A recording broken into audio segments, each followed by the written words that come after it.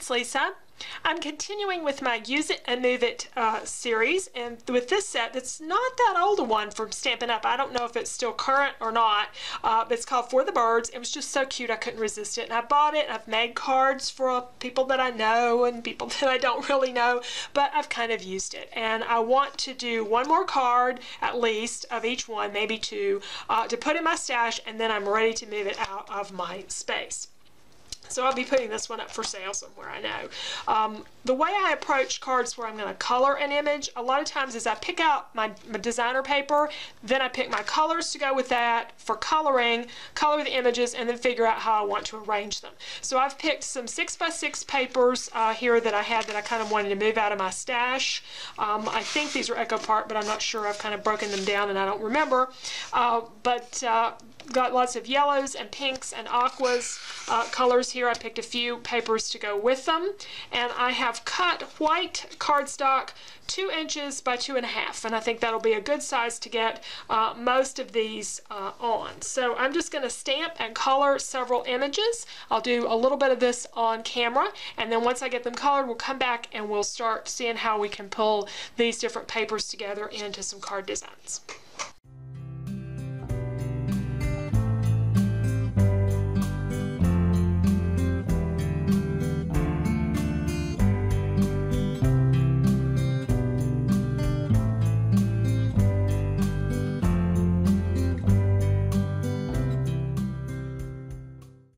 Now I did 2 of most things, but I went ahead and did 4 of these. These I'm not going to color right away. I'm just going to put them in my folder with all my Christmas stuff, and then maybe they'll end up on some cards later on. So for now, let's pick something and start doing some coloring for this.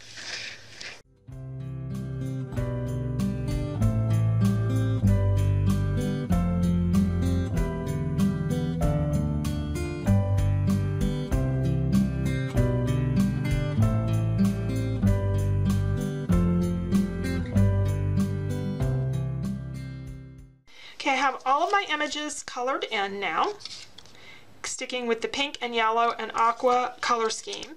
And what I've decided to do is, I'm just going to leave these all as the 2-inch by 2¼ inch size. Some of them could probably be trimmed down, but it'll just be easier to cut all my mats. I'm going to mat all of them, and I've created some sketches, some quick sketches, simple sketches, so that I can wrap up these cards. And these could be used with any type of stamped image where you had something, you stamped it, cut it out, and then just used your different designer papers. And so I'm going to be working with the 6x6 papers and deciding which ones that I want to use where. So I think the next thing that I'm going to do is take each of these and I'm going to mat them in cardstock. I like to do that, and I like to use cardstock bases, typically a color. Occasionally I do white. I used to use a lot of the Naturals white, Naturals ivory that Stampin' Up! Had. They don't have that anymore, but I mostly use the colors for my cardstock bases. So I'm not going to worry about the color of the bases too much. I may go ahead and pull a few more besides this pretty and pink out, so I'll have some to play with, but mainly I want to get these matted, and I'm just going to do a variety of pink and yellow, and I think I'm going to stick mostly with the pink and yellow. There's not a ton of aqua in here.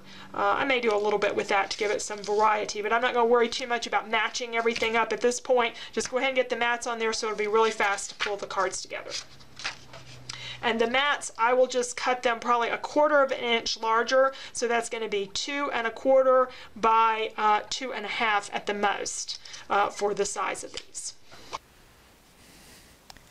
So I have a bunch of different colors cut here for the mats, and I'm just semi-randomly matching them up. We're going to glue all of those on. We're going to start with the one that has some semicircles as part of the design, because that's going to take a fair amount of paper. So I want to be sure I have enough paper to get that in, and I thought this would be a good use of that floral. And remember, I'm doing 2 of each of these cards, so some of these things I have to go ahead and cut. And I'll just be doing bits and pieces of the assembly here on camera because some of this is very basic, cutting rectangles and things and gluing stuff down. But I think you'll get to see a little bit of each of the cards as they come together.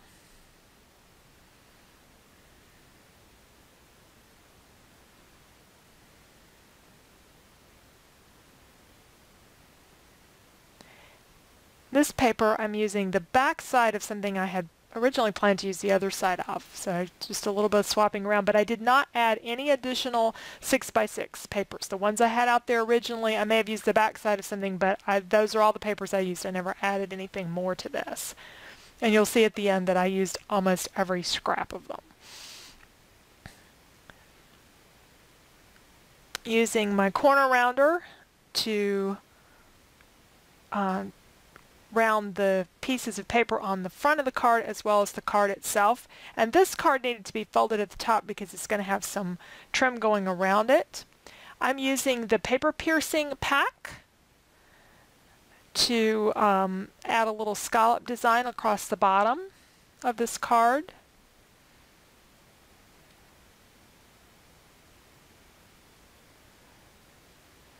And then I'll just be tying some twine across it.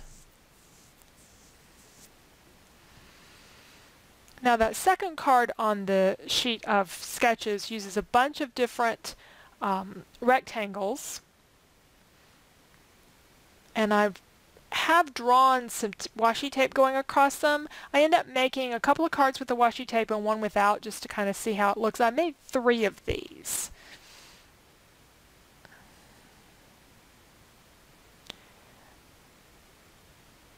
Now I'm also, for some of the cards, using a scallop design.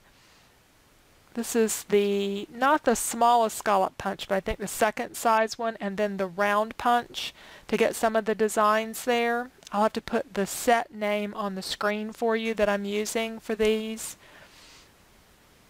It's a set I picked up at Goodwill, really inexpensively. I think it may have been a Hostess set or something at one time, but I really like it. It's not one I plan to sell. This is a set that I'm going to be keeping.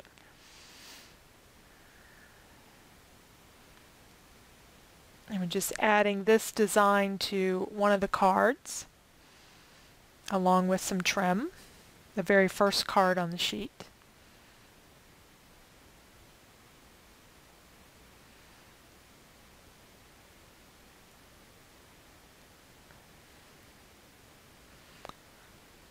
And for that second card I need some washi tape, so I'm just picking out a few colors and then patterns that I liked, again keeping with the same color scheme. So there's the first card. It had a little washi on it as well. It could have been ribbon. I chose to use washi. And then these second cards I did some washi tape on some of the rectangles.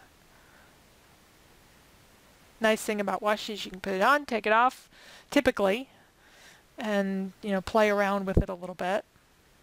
And it keeps the cards very flat.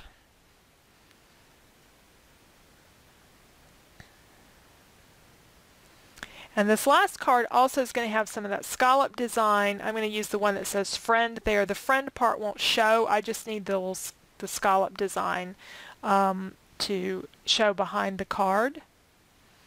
And I was really getting low on paper at this point to find something that worked, and I think I used 2 different papers for the last card because I didn't have enough left of any one thing. I'm off camera doing a little bit of cutting here. And this is quickly going to wrap these up. The only difference in these two is the trim. I just used a little bit different baker's twine here that I thought went better with the papers that I was using.